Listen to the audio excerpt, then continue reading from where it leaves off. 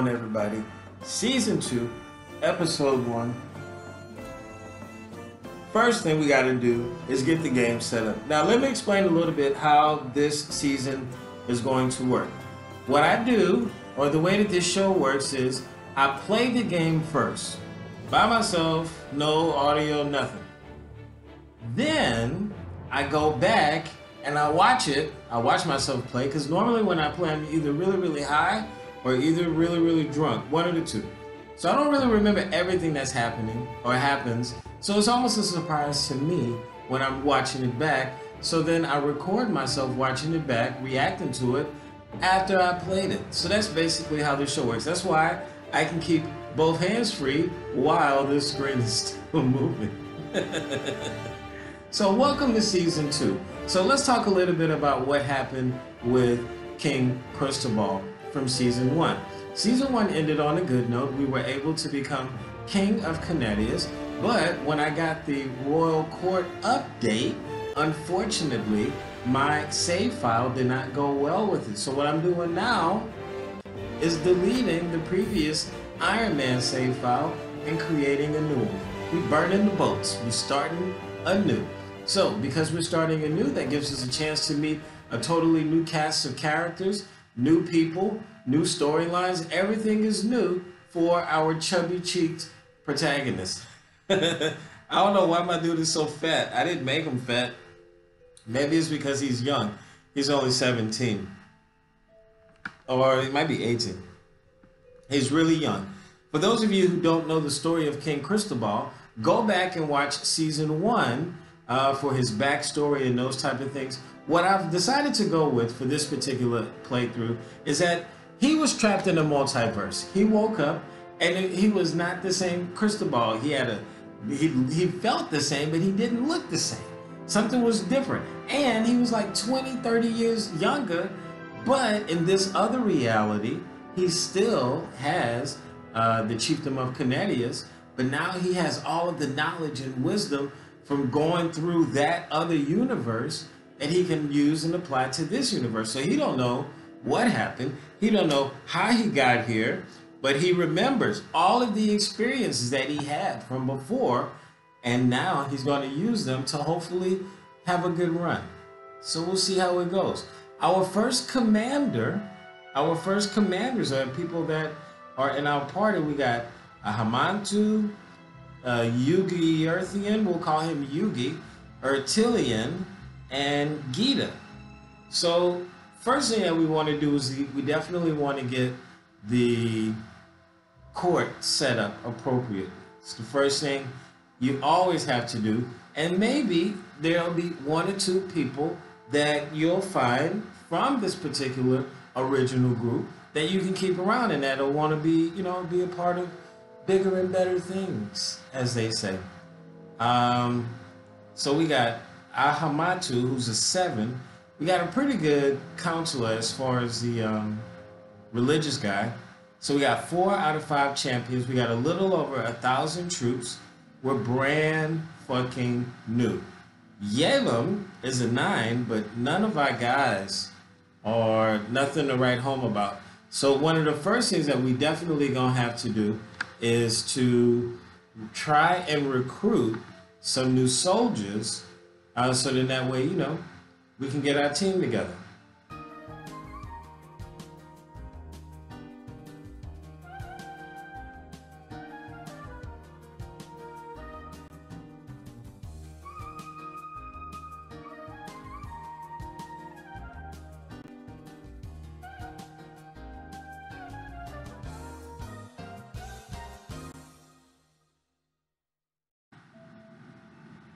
So what I want to do is I want to try to get as many commanders on my team from the jump as possible. One thing that I've noticed, and if you hear audio in the back, is because I tried to do this without the fan, but man, it is impossible. I don't know if it's cold where you are, but it is fucking hot where I live, and I gotta have that fan on, otherwise I'm gonna burn up. My balls are hot. Anyway, all I'm doing now is just going through trying to make sure that everybody on my original council is, if not married, we gotta find somebody that I think is worth keeping around. Silanoth is going to die here pretty soon. Ahamatu is from the old religion.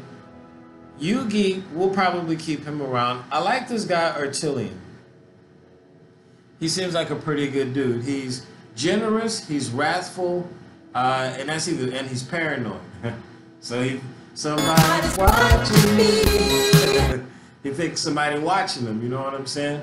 If he thinks somebody watching him, it might be best for me to put him with the spy master, right?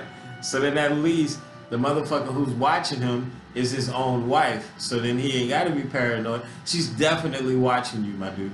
And she's fucking nuts, by the way. She's sadistic, but trusting. So if you cheat on her, she gonna fuck you up. It's probably not the best idea to cheat on Gita. So Gita is actually a 4-star spy master. So we got a pretty good spy master to start the game off with. Adelfonso is a coward. Nope, sorry, brother. We definitely can't have you around. We don't like cowards around here. Not in Gran Canarias. Can't stand a coward. So first thing we wanted, well, let me see. I think the best matchup would be her and Ertilian, since they both counselors and they're both lowborn. So in this particular playthrough, what I'm gonna do is I'm gonna have 2 particular classes of people in my court. I'm gonna have the lowborn class, and they'll continue to have babies, hopefully, and that it will be what will comprise my lower ranked commanders and generals. But the royal guard, the upper level generals, the ones who actually can get married, those are going to be like my royal guard. So those would be like my bodyguards, my executioner, well, probably not executioner, but my royal guard, my bodyguards, shit like that. Also, when it's time for war, they'll be the ones that I'll call upon to defend Canarias from invaders, as far as like any revolts I come up with, or to go and get additional territory. One thing that I will not do in this playthrough is waste unnecessary lives. I think what I've done sometimes in the past, and even on this previous playthrough that I just finished with the new DLC, is that sometimes, so I've learned, one, not to try to rush getting to Empire too quickly. That's number 1. But number 2, also not rushing to fill your court with a bunch of strangers. What you want to do is you want to fill your court. You don't want everybody to get married. You don't need everybody to get married. It's hard to keep track of all the people when you do that. It's better to have a smaller, tight-knit court, people that you know, your generals that you know, make sure that those guys are married and that their genes carry on, and then try your best to manage the genes. I always do these videos right after I eat. I don't have digestive problems. It's that I always eat right before I do these videos. It's always late in the afternoon when I make these videos, or when I react to me playing the game, which is usually late at night. So whenever I'm watching these back, I always get burpy, so excuse me. So the goal is to try, I like Munio. It's a really good match. So the goal is to try to find people where I can get really good quality genes, especially with my guards. Hopefully those genes will carry on to their sons, and if they have daughters, I can teach them how to either become really good nurses or court physicians, or like positions like almoner or Senchao. There's a lot of different positions available for women now because of the update. So it's not just like the women have to learn how to be soldiers so that way they can teach the young people to be soldiers. No, sometimes you want you guys to be soldiers if it's a men-only clan, but then you can have the ladies learn learning skills. I mean, that's kind of sexist in a way. It's like you can't be a soldier, but you can teach other people how to be soldiers. So speaking of soldiers, it's time for me to upgrade my situation. So I think what we're going to start with is strategy, but I think the first thing that I'm gonna check off will probably be gallant, just so that way if I get into any trouble while I'm out here raiding, grinding for the dough, then I don't get killed. You know, because that'll be a very short season 2. So we got new backdrop for season 2. No more wood paneling. We just got a clean white wall. I hope one day to learn how to make all that shit behind me transparent, so then that way it's just like the little cutout of me. But until we get to that point, we'll see what happens. We'll kind of see how it goes. So until then, this works. All right, so we have 3 territories. We have Gran Canarias, Fuerteventura, and Madeira. Those are the 3 territories that we're starting off with. Now, our first goal, number 1 goal, is to create a duchy. Our first, would it be duchy? Yeah, the High Chieftain of Canarias would be goal number 1. The big goal number 2 would be creating a kingdom in which I would need to hold 3 duchies. So that would probably be like Duchy of Sus, Duchy of Canarias, and also Duchy of Zamor, which are the Duchy of Sus and Duchy of... Duchy of Sus and Duchy of Zamor are the 2 closest duchies to me that I can create. So this is our first time coming across the water, trying to raid. Not only are we trying to raid, but what we're trying to do is establish a foothold on the mainland from where we can then launch our raiding attacks. So this is a big moment for young Sheikh Cristobal of Canarias, only 16, and he has declared war on the High Chieftain of Zamor. We'll see how it goes. So in the meanwhile, while we're waiting for him to touch down, while we're waiting on the boats to make landfall, let's see if we can find a good woman for our chief. Maybe we'll say that for another episode. Who is this? Oh, she looks interesting. Cicineda Sunifries de Barcelona. She's old as hell. I mean, not old, but 23 compared to me. You know what? We gonna wait. Uh-oh. We don't want to run into that. I ain't got no dog in that fight. All right, so let's change the plans, reroute the boat.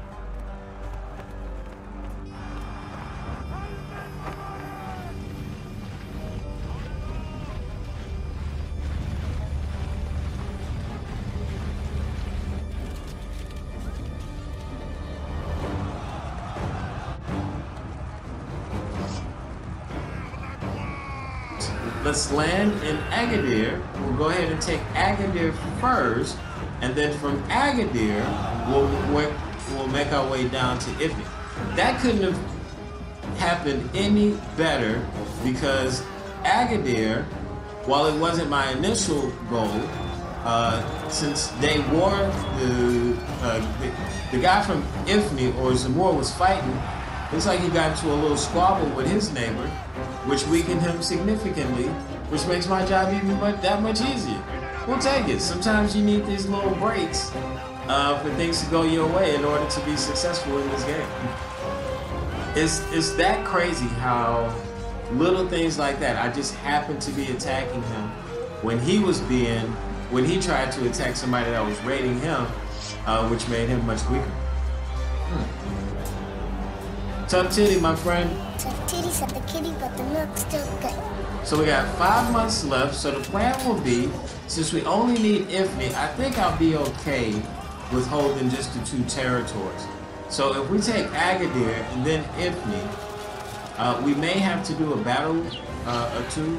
We'll see. But let's just see how it goes. So our first siege took a couple of months because we have no onagers. Wait, who is this? That's not him.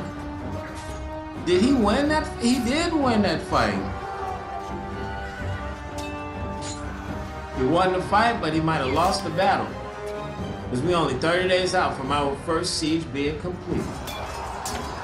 So we're not greedy. We're not trying to take all the territories, just the territories that insulate the kingdom or the, whatever you want to call it, the chiefdom of Canarias. Our 3 territories are like our homeland, the 3 islands. We can never let anyone come across the water and get to our stronghold, which is those 3 islands. Now, if somebody wants to go and try to raid Madeira, whatever, but Gran Canaria is the pearl in the eye of my territory, which means I will never change capitals. What we're gonna do is we're gonna build up Gran Canarias to be a beautiful, big, developed city. In order to do that, we're gonna have to take some slaves. In order to get some slaves and improve the developments, do you speak it? first thing we're gonna have to do is knock out old boy in Ifni. So here we go. We're making our way back down. We're making our way down south to Ifni to go ahead and take that territory. We're gonna have to do this one at a time because my supply lines aren't strong enough to hold us skipping over territories like this. Man, when you just starting out, oh, Artilian gained 25 opinion of me. Okay, Artilian. Hey man, I hope we can be friends one day. Until then, let's get in this ass. Pause. That's not Say what now? Not in the gay way. Not in the gay way. I meant let's defeat our enemies together. So we got 1100. One thing I will say is that the AI has gotten significantly, not significantly, has gotten much smarter as far as how to move. And it's not just moving just to move. It knows what it wants to do. But because I know what it wants to do, it's actually become easier to plan ahead, like kind of plot where it is that they're trying to go. I know that his priority is probably to try to retake back Agadir because he can't face me in a strong one-on-one match, which is why I went north to head him off, catch him in the mountains, and hopefully we can do some damage like this. Caught him before he made it to Agadir, so let's see what happens. Let's go! King Cristobal with his first battle.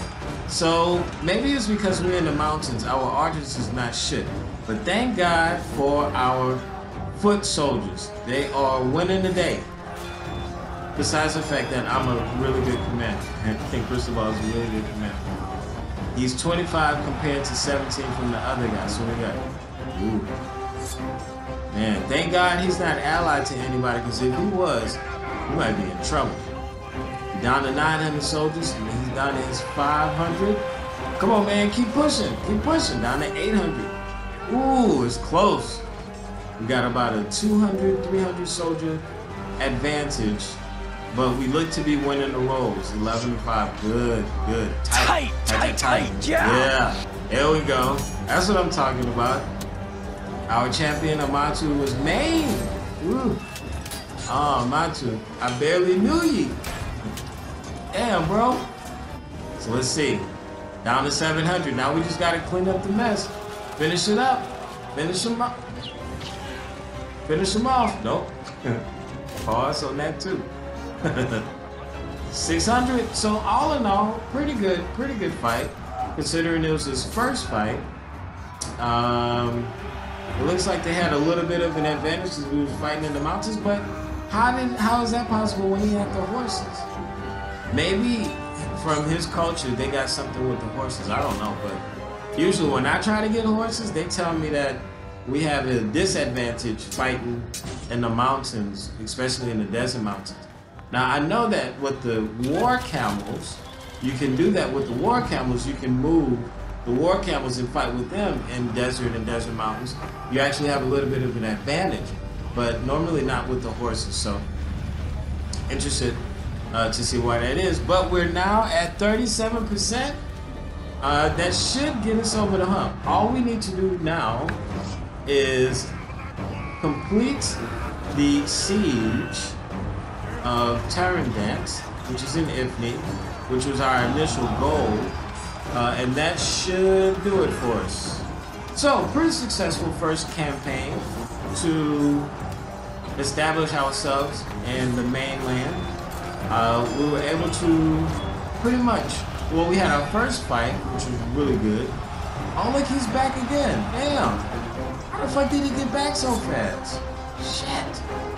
So I got 7 months left. I know where he's going. I pretty much know where he's going.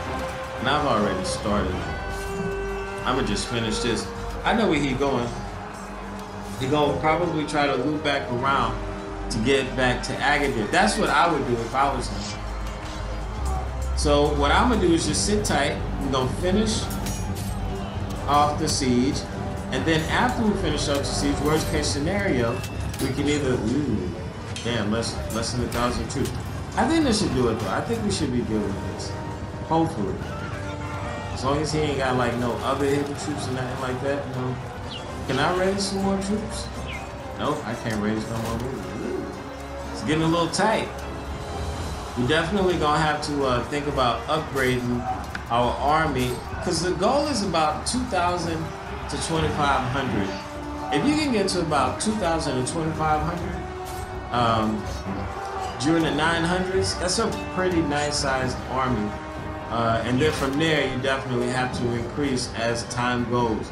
I think the two main things that you have to remember is that money, you can never have too much money.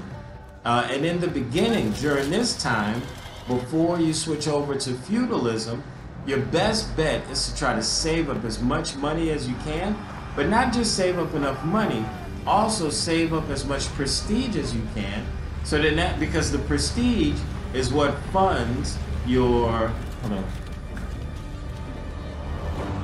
Alright, so we're at 80%? Damn! Alright, so I guess we're gonna have to fight this motherfucker again. Ooh, oh, he upgraded and shit, okay. Alright, motherfucker. Well, now it's on, goddammit. So we should meet him right there in the underpass. And then we'll see what he about. We'll see if he about that life. So, second battle, the Battle of Asa. Ooh, this one was way easier, it felt like. Maybe it's because we know what he about. We know he ain't about that life. Amagdu got maimed again? Damn, they cut that nigga arm off? Murillo got wounded. Oof. Damn.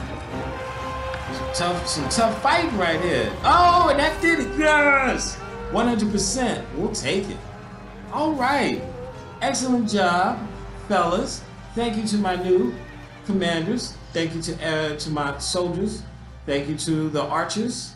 And to the Abukar, the foot soldiers. Nice. All right, so we'll end it there as far as for episode 1 of season 2. Again, season 1 is a different King Cristobal. In heart, in mind, no. But in physical appearance, yes. He's different now. He looks different. He has different traits. But the spirit of King Cristobal lives on. It is still the same guy up here, in here, and in here. Same guy. It's just that now he's been given an extraordinary opportunity to rewrite his life. Start from the beginning. From the very, very beginning. Let's see how things develop for King Cristobal. Or now, Chieftain Cristobal.